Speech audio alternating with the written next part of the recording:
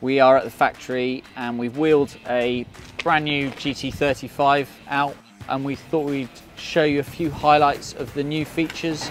They're only small things, but we're constantly developing, looking to, just constantly refine that drill rig. So we've actually made this a lot lighter. So the first version was really heavy and was too much for one person. So we've lightened this out. You can see the size of me, I'm tiny, and it's an easy one-man lift, nice and controlled. This is purely aesthetic, but I actually quite like it. We flipped the colours round, so these are now black, the controls, rather than silver and black, they're now black on silver. Doesn't mean anything, but it looks a lot cooler. Looks cool. So the rig definitely works better because it looks cooler. And we've actually really worked on the naming conventions of all the labelling. Because we sell rigs all over the world, everyone has a different name for it. The mast, the derrick, and everyone's got, so we try to uniform it for the US market, the Canadian market, but we also do them in separate languages like French as well, so that it's bespoke to the country. So there's the detents that automatically lock on, and they're just a release, as you can see there, but there's also the option of use twisting the handle and locking it in a different position. So you can, if you wanted it part way for a purpose, you could lock it part way. So again, the control of like the mist, yes. setting your rate on your mist pump, you can do from here by locking it off. That's how you do it. The one new control we've actually added to the main control panel is the water valve. So we've now got a shut off on your mud pump feed. So hydraulically, you can close your mud flow, your water line main feed into the rig. Why? Because if you're force feeding from your mud system, for instance, some people supercharge by pumping to their mud pump.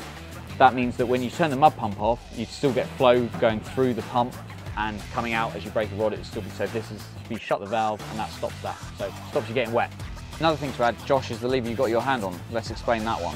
5 different pumps. So pump 1 is designated specifically for the mud pump. So that's all it does, is it will either do the centrifugal or the piston pump. And it's into either or. So you can't run dual, obviously. You just select whether you want, which is a flick of the switch. There we go, mud pump there.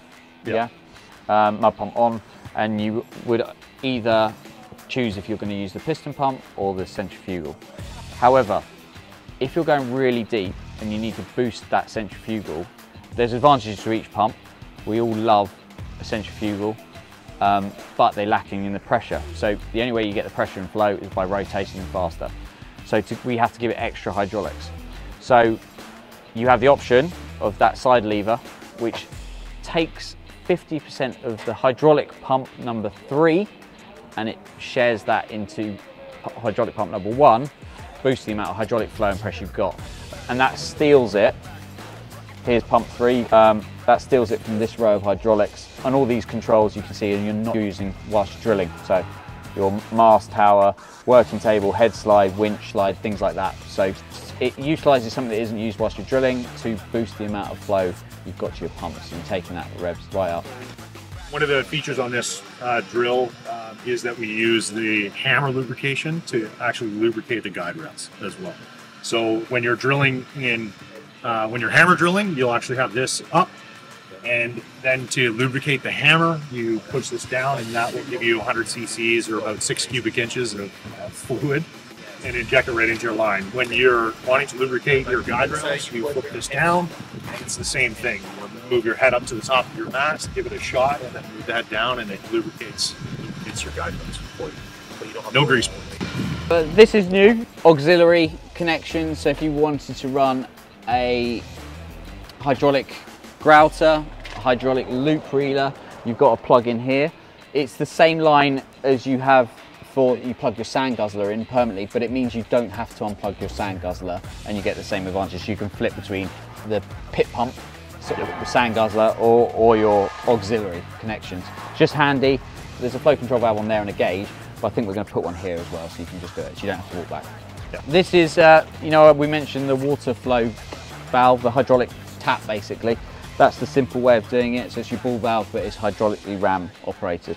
If you walk around here, guys, you'll see obviously the same setup. You've got your piston pump and your centrifugal mud pump here.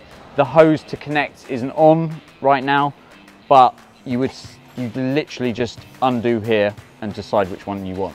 This T here is for priming. If you're not pumping back, like we talked about pumping back from your mud system, for instance, you can prime through this here. So another new thing we have for this model are the folding railings. The reason we have this is because you have to come up here quite often to put the spacer plates in between each row of rods. So this is to keep you safe whilst you're up here. You're only up here for a short period of time, but it's essential that we have it, and it's a good upgrade.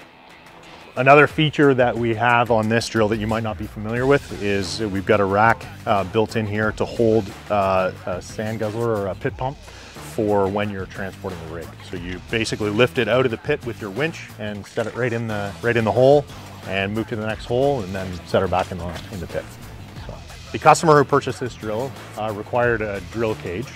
This is one model. We also have another model that extends lower and covers all the way around the rod handling system.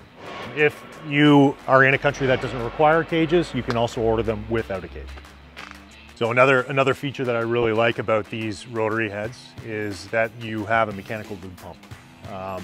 And this mechanical pump actually pushes lubrication through these clear hoses. Your driller or your second man will be able to actually see the oil flowing through and see the quality of oil through the transparent lines, and you can see where it's going into the top of the gearbox in a couple positions, and it's flooding the entire gear set. So you'll have more efficient cooling and lubrication, and this also comes in handy when you're drilling on angles and you wouldn't be able to see anything in the sight glass anyway. So it's just to maximize the lubrication and cooling of the rotary gearbox. 3-inch lines don't bend very well, and to have them rolling over all the time, they're not very malleable, and they cost a fortune when they go. So it's better to have 2-inch lines, except for we have the internal diameter of a 2-inch line is actually restrictive compared to the through hole of the head and the rods. So to get the volume of flow through, we have 2-2-inch lines.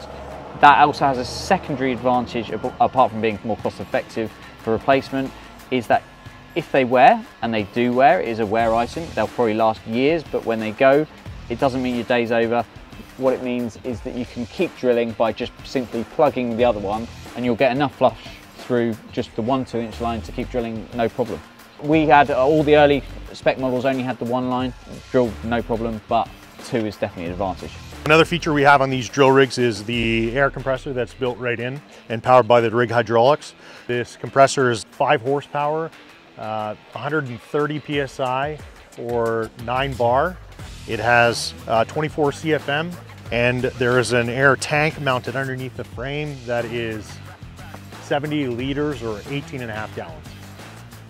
And we have 2 air lines, one at the front or at the back of the rig right by the compressor, and there's one right at the front of the rig by the control panel for the rod rack.